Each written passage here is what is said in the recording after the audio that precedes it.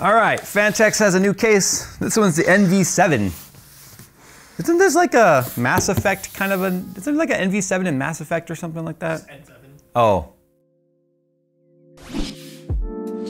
EK Water Blocks is a premier leader when it comes to all things water cooling. Their lineup includes fittings, tubing, tools, radiators, fans, pumps, coolants, and of course, water blocks. The Vector 2 series GPU blocks utilize a 10mm thick copper cold plate and a 3D machined acrylic jet insert for improved flow distribution and thermal performance. Every Vector 2 water block includes a high-grade aluminum backplate that encloses the entire GPU with its distinctive L-shaped profile for increased rigidity and cooling surface area. And right now, EK Water Blocks has discounted all NVIDIA 30 series GPU blocks at 50% off, making this the best time to finally upgrade the cooling of your 30 series GPU. But don't wait, this deal is only valid while supplies last. To learn more, follow the sponsored link in the description below.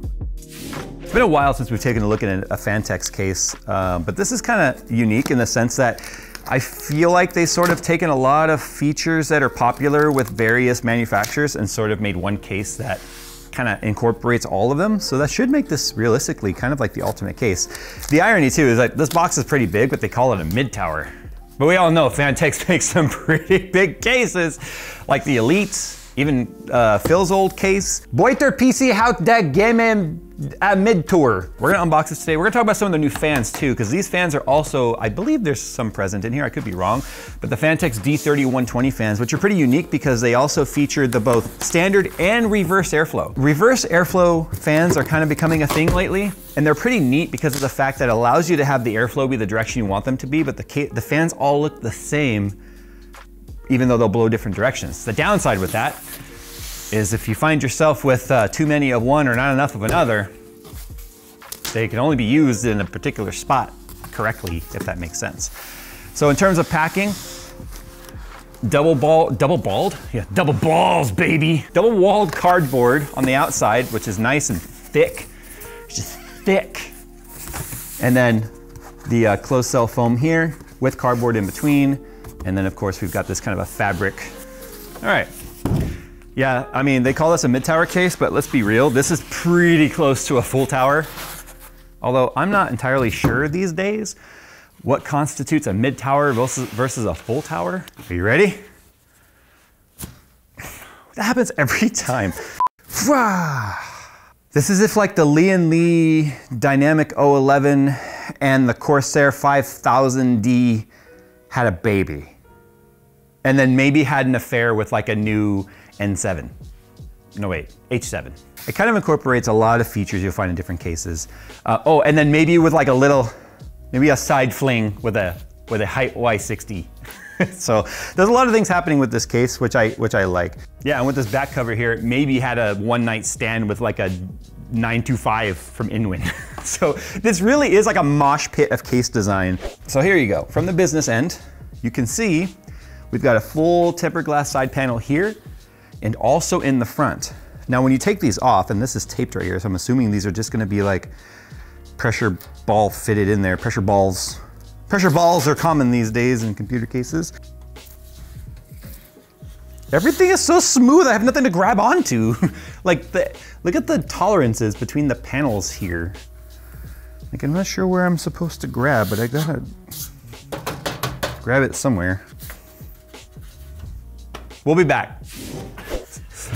So to gain access, you swing open the back door. Does this come out? Okay, so this is captive with screws right there. I thought maybe that this would just lift out, but it doesn't. Anyway, that will then get you access to this thumb screw right here, and this thumb screw right here. And this is what we heard rolling around in there. It's just the screws in there. It's kind of normal, because they give you a ton of extra screws.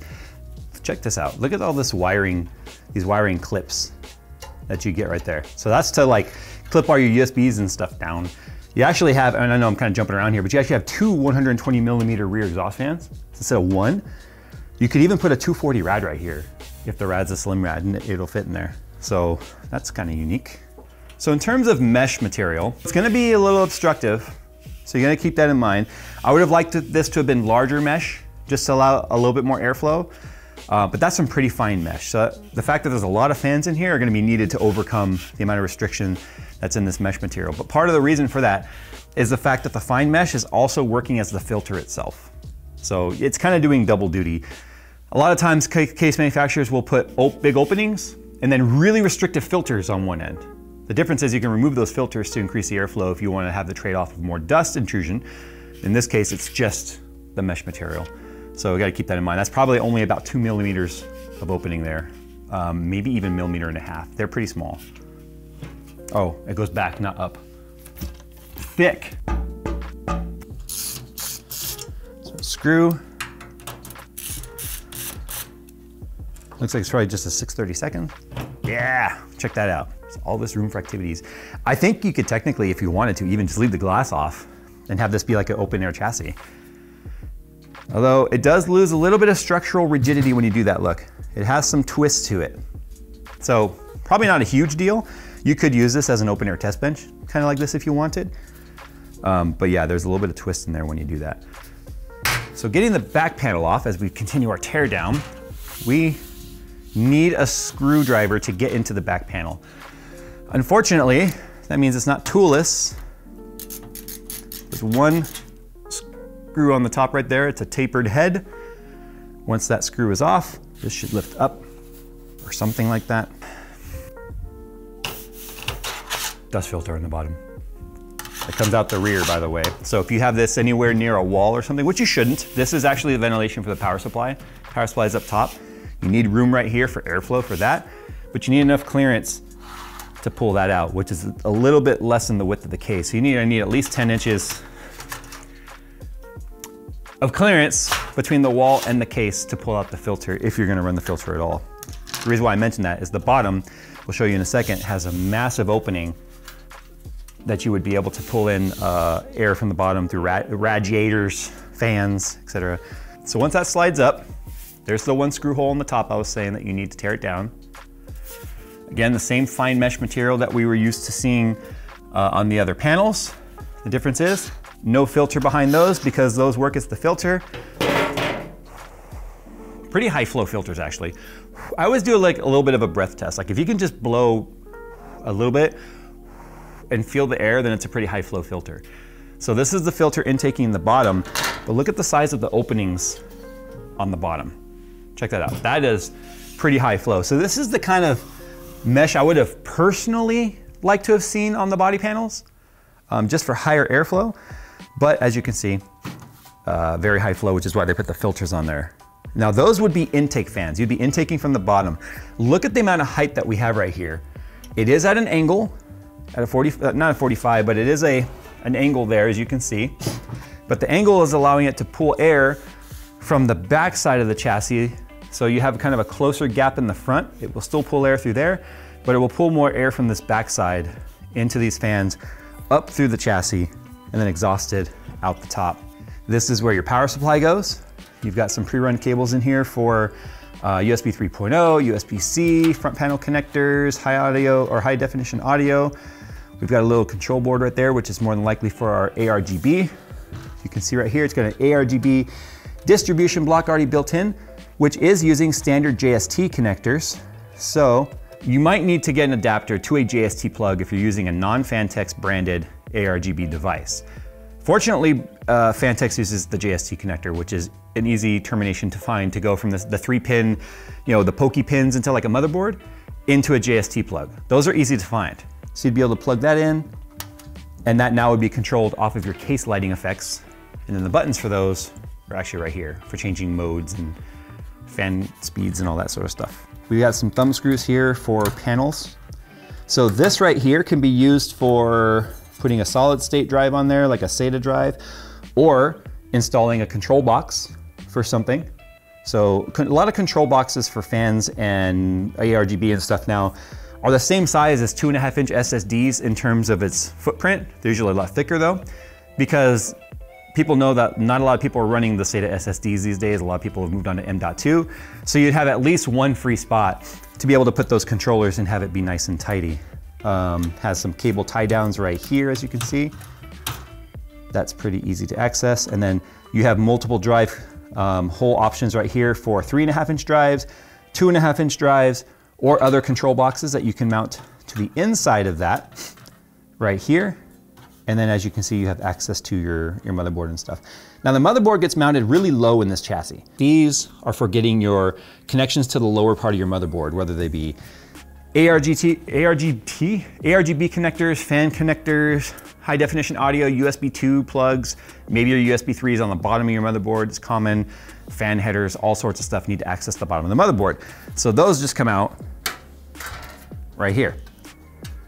So there you go. As you can see, you have this rad mount right here, which will support up to 360, 480, because you can fit 3 140s on here. You can see you have multiple mounting rail options. That's not just for the larger fan size. It's also so you can offset to get it farther away from the motherboard if necessary. Depending on your graphics card that's in here, depending on your heatsink array and stuff, you might need to space it away from the motherboard to have room from having an impact on anything. But you can fit a pretty large rad here. On the top though, you're stuck with 120 millimeter fan sizes up to 360 mils, as you can see. So you can fit 1, 2, 3 of those, 120 only up top. So you need to keep that in mind if you're doing a rad. Your bigger rad would go on the bottom, smaller rad would go on the top. And then as I mentioned right here, check this out. You can fit 2 exhaust fans, which also means a 240 rad right here. And it's not just because of the fact that it can fit 2 fans, it can fit a 240. They actually specifically call it out, because having room for fans does not mean it can fit a radiator.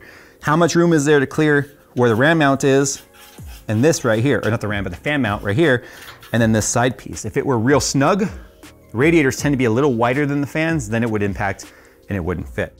Take your work and gaming experience to the next level with the ViewSonic XG340C 2K ultra-wide high-end display. The XG340C 2K 34-inch 100Hz ultra-wide monitor features HDMI 2.1, AMD FreeSync Premium Pro, a 1000R curved screen, VESA display HDR 400 and 1 millisecond response time for the ultimate immersive gaming experience. And take control of multiple devices with KVM support while also taking full control of your display via the Elite Display Controller. To see the full list of specs and features, follow the sponsored link in the description below. So this is the part that, like, putting fans on the motherboard tray has become really popular with modern case fans or case manufacturers. That is something that now a lot of people are doing. So as you see, you could have air intaking right there too. I personally feel like that's not necessary with this design, because you have so much intake on the bottom. It would be, I mean, any fan movement overpowers the power of convection. Convection force is very weak, but heat naturally wants to rise. So having intake on the bottom, which has all this free flowing intake right here without the super fine density mesh, would free flow a lot of air up past your graphics card, up towards the top of the case, and then you can exhaust it here. It's just the top has that fine mesh, so it's gonna be slowed down a little bit, which means that you probably wanna have some fans back here, which are also gonna be slowed down a little bit by the fine mesh in the back. You technically don't have to have the mesh in there at all. So the reason why you would have this is, I guess, just to protect it from any of the cables that are kind of getting smushed in here from maybe making its way into the fan, but you could take that off for a little bit more airflow. In terms of the thickness, down with the thickness, it looks like you could technically mount the fan on the outside. So it looks like there's enough room there. 25 mils is standard. Did I mention it's made out of stamped steel? So because of the fact that it looks like we have enough room for a 25 mil thick, I'm gonna go get a fan real quick. I'll just unbox one of these and see if these will fit. Are these 25 mil or 30 mil? These are 30, so they may not. I just want to check with the 30 mil first of all. So this is actually one of their 30 mil reverse flow fans. So as you can see, we have ARGB lighting on the side. This is their D30 fan, by the way. But check out the fan blades. One, this would be nuts for static pressure because they are so aggressive. But two, normally the fan blades are pushing the airflow out the cage side. So reverse flow just means it's pulling in through the cage and exhausting that way. So that way, if these are on the bottom, that's a lot prettier to look at than that, which is how a normal fan would look. So I just want to point that out. There is no way a 30 mil fan is going to fit in this. Nope, not even close. So this is just a regular old 25 mil fan from another brand. Yeah, so you absolutely could mount a 25 mil fan on the outside, 2 of them, and then have the rad on the inside if you wanted, or it would allow for push-pull if you had interference with your motherboard. Because that's the other thing too, is you gotta make sure this isn't gonna impact anything on your motherboard on the bottom side, because if it has really tall heat sinks, which I doubt any would be that tall, you could mount that there. So that's kind of neat. Okay, so to access this cage, there's a thumb screw on the top, right here. And then you can mount your fans and your rad to this. They all have to go on this side though, because we've already showed this is right up against the rear of the chassis. And then we're ready to put this in. You just line up these 2 tabs with the 2 slots that are in the bottom of the bracket, just like that. Put it in the thumb screw, and then your rad and everything would be in there. And that's why having that front panel off is nice, because you have all this access right here. So if you need to wire up your fans and stuff, there's some grommets down there even. There's a wire channel right here, as you can see. This is where all the front panel connectors are going through, so your fan wires could go right through there. In terms of cable management, you got these plastic tie downs right here with Velcro over them, and there's 3 channels total each. So you got a lot of options for tie downs. You do have to have some SATA cables, SATA power cables in your system, obviously, just for what's on the case itself, included on the case, because as you can see right there, they require 2 SATA power cables to operate both the front panel deal and then the ARGB divider. The one thing this case does not have, which I feel like would make it sort of the ultimate case, would be a built-in fan controller. Having a fan controller would have made this kind of like the one-stop premium, everything you could possibly need in one chassis. Plenty of room to be able to fit the largest GPUs, like a 4090 Strix can fit in here with plenty of room to spare, which is why it's so funny that it's called a mid-tower case, because it really is like a full tower at that point. It's even got a fill port at the top right here.